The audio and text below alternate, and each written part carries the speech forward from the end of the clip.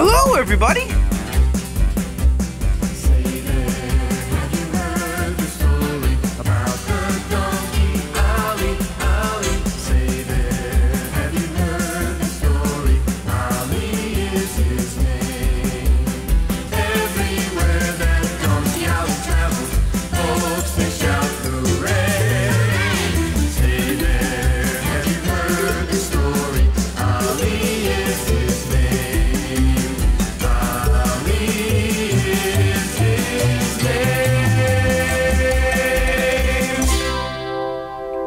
Hi kids!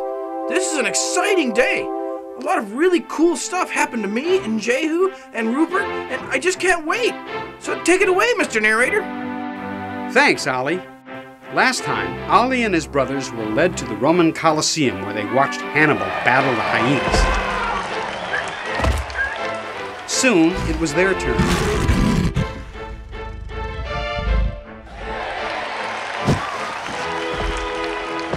They survived. But the next battle promised to be even worse.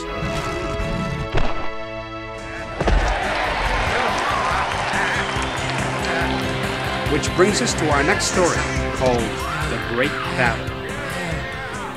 The crowd disappears, talking about what a sensational show it was. Thelonious takes several days to recover. Are you awake? Some king of the jungle I am. I never met an elephant like Hannibal. I'm lucky to be alive. Well, Nero has some worse things planned for you next week. I've been speaking to everyone.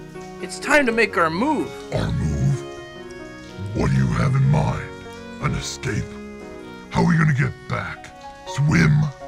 No, we'll go back by boat. Just like the way we came. Here's how we're gonna do it. While Ollie was telling Thelonious the plans he had made, Jehu's ship docks. He borrows a horse and rides up to find Ollie. I'm looking for the Circus Maximus. Can you help me? Sure, but you've already missed the show. Huh? The next one won't be until next month. Veer left once you get over that hill. Tell you what, go ahead and cut through my vineyard. And cut through Nero's vineyard. His place is right alongside the Colosseum. By the way, where'd you get that medal? The Pharaoh of Egypt, Ramses. Well, be careful when riding through Nero's estate. You never know what type of animal's running about.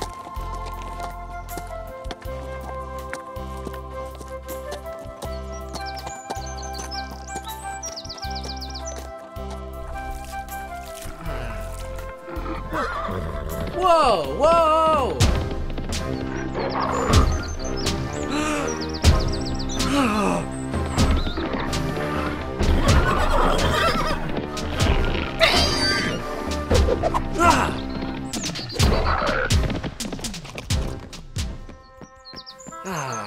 Good horse.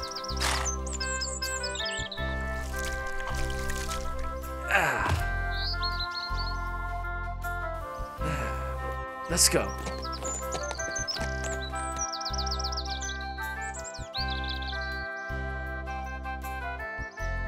I am Jarius Legionare. By Nero's orders, you are under arrest for poaching. Come peacefully. Indeed. I will come. I will welcome a chance to explain. I was not... Save your explanation. Hey! Hail Caesar! We have brought the poacher. Will you not kneel before your God and Emperor, young poacher? I kneel before no man, just the Lord Jehovah. I was not poaching, Emperor Nero. Your leopard attacked my horse. I merely defended him. What is that medal you wear around your neck? I come in peace, fair Nero. The medal I won in a chariot race in Egypt. I come to rescue my animals from slaughter in your circus. Does one of your animals talk and sing and call himself Ollie? Yes. Have you news of him? Is he alive? Yes, the cursed animal is alive. He made a mockery of the entire circus, convincing the animals not to devour one another. The other donkeys, are they alive as well? Yes, they as well. What have you to say about the charge against you? Your Majesty, your animal shall live. Have your physicians examine him. I can kill a black bear from 50 paces and a lion from 100. I did not throw a sufficient force to kill him, only to knock him unconscious. Very well then, young Israelite. Kneel before me and swear allegiance to me as your God, and you shall go free, as well as your animals. Very well. You have chosen your own death. You shall face the lion in the circus, and your little donkey shall face them too. Cursed Christians with their holy God, let your Jesus save you, even if he can hear you. Gods, take this one away. Jehu, so full of hope about rescuing Ollie and his brothers, found himself in the Roman animal cages, with nothing to lie on but bare floor. I'm a free bird. A free bird now. Yes, I am. I'm a free bird. Rupert, over here! Jehu? How did you even... well, don't even try to explain. I thought you were getting the escape vessel ready for everybody. Nero threw me in here. Well, you're in the same boat with the rest of them. Rah! No, worse, Nero sentenced me to fight the lions in the Colosseum. That does sound bad. If only Alondra knew. I wouldn't even be able to kiss her goodbye. I wish there was some way to let her know.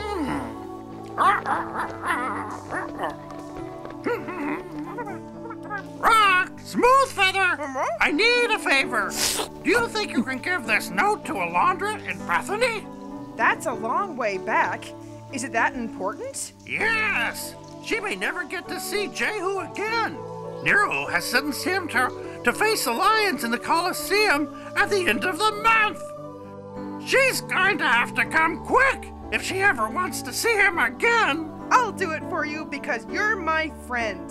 I'll do it just for you. Bye-bye. Smoothfeather found a westerly wind that carried him to Israel in no time. He found Alondra in the middle of a dinner with the important people of Israel who had gathered to welcome her cousin, the Pharaoh of Egypt. Alondra left the table to get some fresh air after the meal. Well, hi. How are you, little fella? You look like you've come a long way. I'm looking for Alondra. I have an important note for her. A note? This just looks like chicken scratch. Well, who wrote it? Rupert. He told me to give it to you. What's wrong? Did Jehu find Ollie? Is everything okay? Rupert said if you didn't come right away, you may never get to see Jehu again.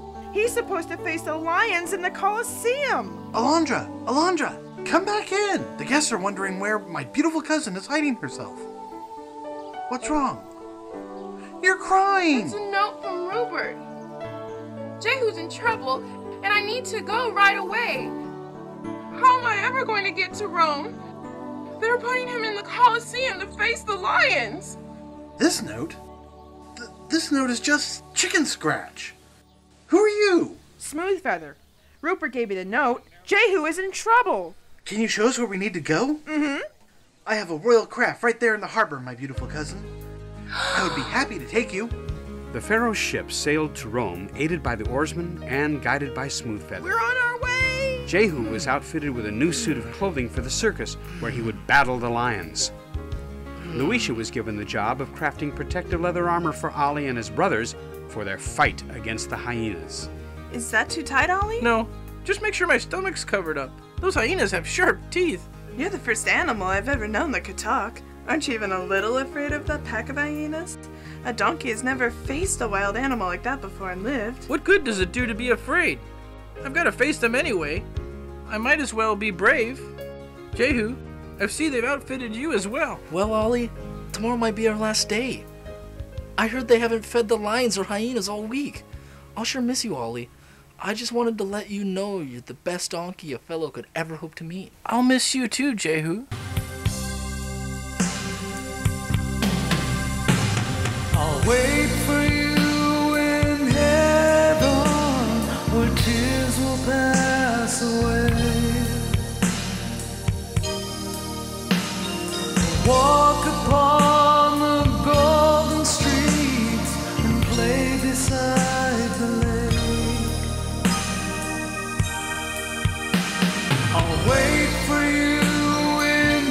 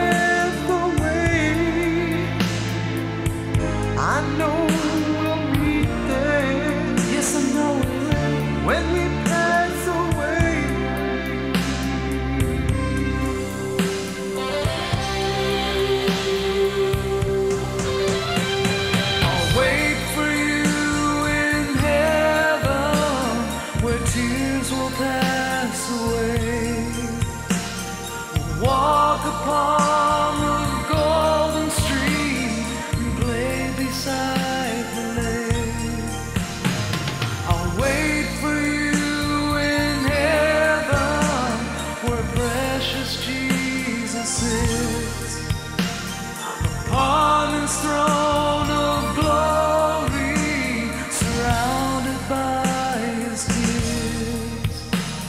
I'll wait for you in heaven. Don't worry about me, Jehu. You just practice your sling. You're the first person Nero has ever put into the ring to face the lions. They had to put in more seats. Make way for the Emperor Caesar Nero, ruler pontificate of the universe! Well, what is the name of this one? Thelonious, Your Majesty. Has he eaten anything? He seems very weak. Where are the other lions? There are 4 others in the other pen. None have been fed as you instructed. And the hyenas? Are they famished as well? Yes, Your Good! Majesty. For tomorrow they will taste the blood of that insolent Christian Hebrew and his singing donkey. I shall relish every drop of blood they spill. Make sure they get no food. Ollie, Whipper, Isa, Jeremy, Esau, and Jehu gathered together to pray for their safety and for God's mercy. Unknown to them, Rupert had arranged for his seagull friends to airlift food and drop it into the cages of lions and hyenas.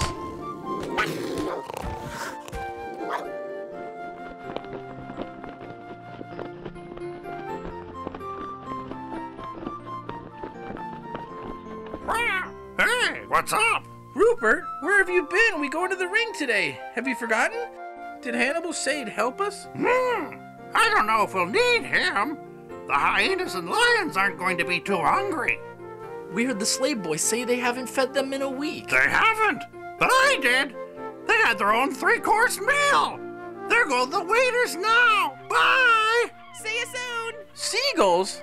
How'd you do it? So, where are we going? Anybody? Anybody?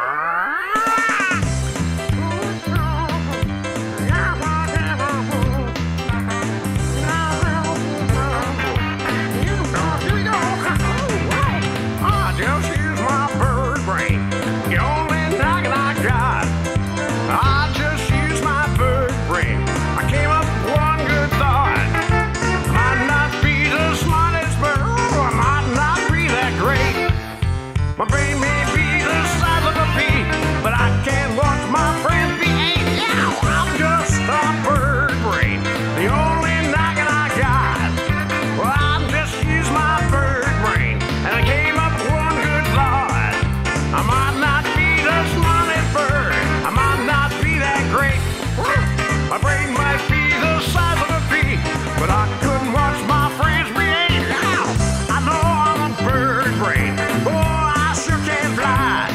Oh, I know I'm a bird brain. Hey, watch me. Hey, you over there, watch me. I know I'm a bird brain. Ah, yes, that's what I am.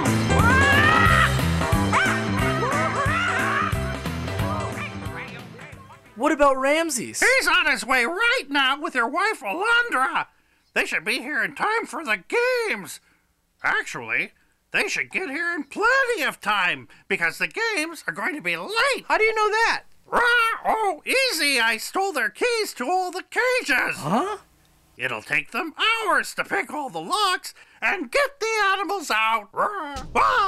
With the keys gone, the crowd in the Colosseum grew restless. They watched the ostrich race, they enjoyed the lute players and the jugglers, and they watched the wrestling matches between the slaves.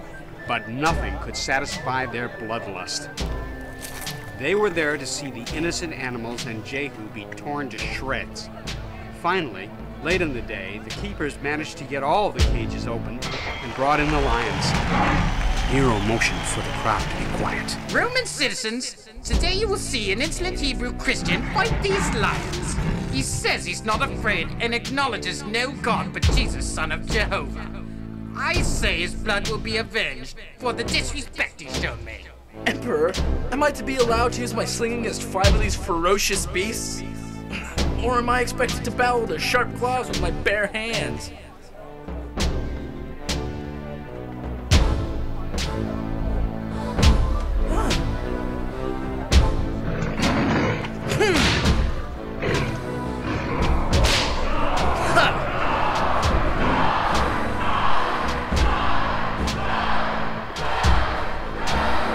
Nero was furious. Never before had he been made such a fool of.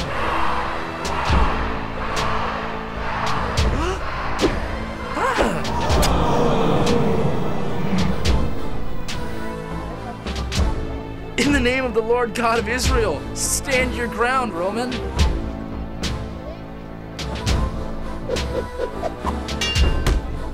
Let the hyenas in!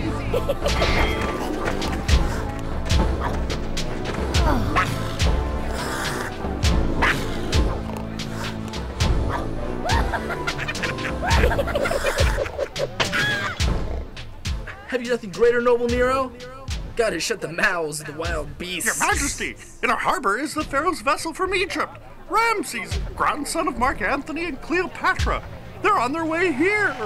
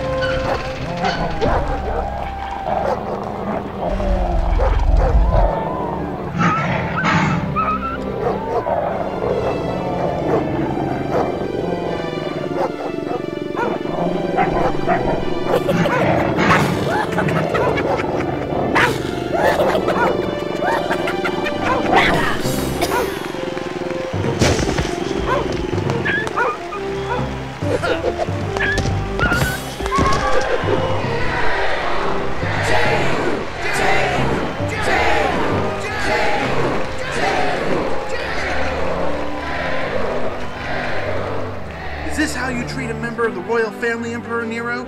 As a gladiator to die in the ring for amusement? Well, I'm not amused. Your country and I have a long-standing treaty, and what you do today is an offense to that treaty. Your family? Who, that Hebrew? Yes, he's married to my cousin. Where's your decency? Very well. They shall live. They shall return with you. The animals as well. Very well.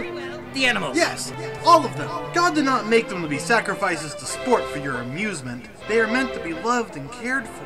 You're a disgrace of the human race, Nero. Follow me to Africa.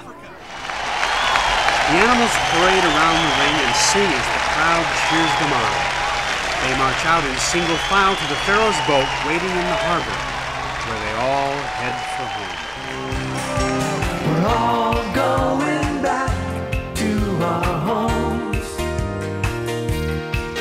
to our family and our friends. We're going home again. We're all going back to our homes, to our family and our friends. We're going home, going home again. I'm going back with Hannibal to wander through the plains. Africa, oh Africa, where God will be my friend. We're going back to Father John, so forgive us for our sins.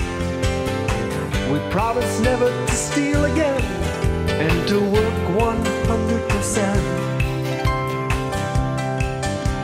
We're all going back to our homes, to our family and our friends. We're going home again. We're all going back to our homes, to our family and our friends.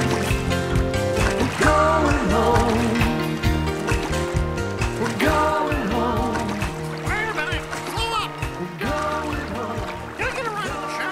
That was a great adventure. Hi there.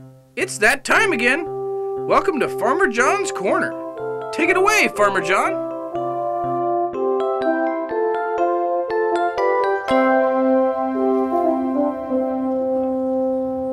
That's coming along nicely. Well, hello there. Do you ever notice how important music is to Donkey Ollie? Music surrounds you, grabs you, and makes you part of the story. For example, if I were to suddenly tell the background music to stop, well then, things quite aren't as interesting anymore, are they? On the other hand, if I were to tell the background music to be happy, isn't that fun? That has a nice feeling. Something dangerous is going to happen. I can just tell from the background music. That's better. There's a lot of different kinds of music in Donkey Ollie. Here's some examples. There's always hope while the sun is shining. There's always hope. Remember when Elizabeth and Jehu were hanging in a net from a tree? Their song helped set the sad mood for this part of the story. Not as long as we have faith. It just can't end this way. We must pray and try and be brave. There are quiet songs. We believe. Only Jesus can do the impossible. We believe.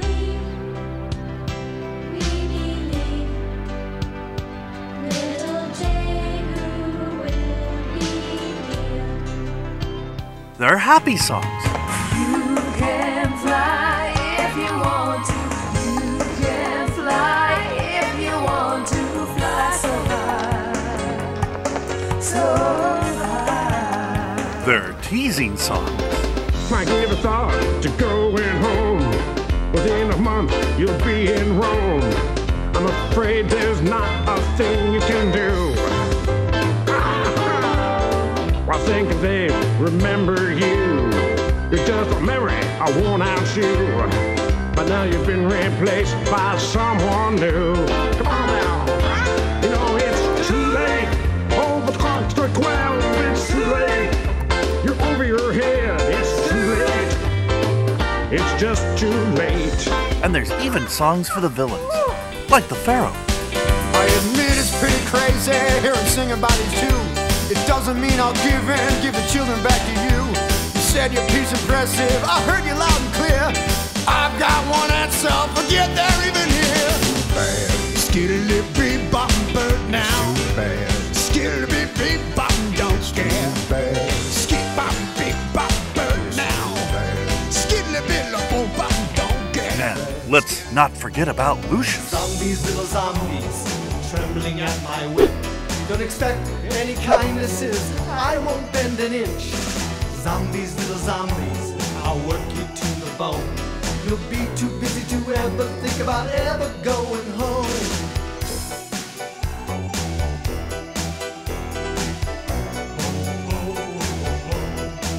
Yuck, what a nasty guy. So you see, the kinds of music played can affect the way you can affect the mood of the... Someone's playing my theme music. It must be my friend Rusty. Let's join in.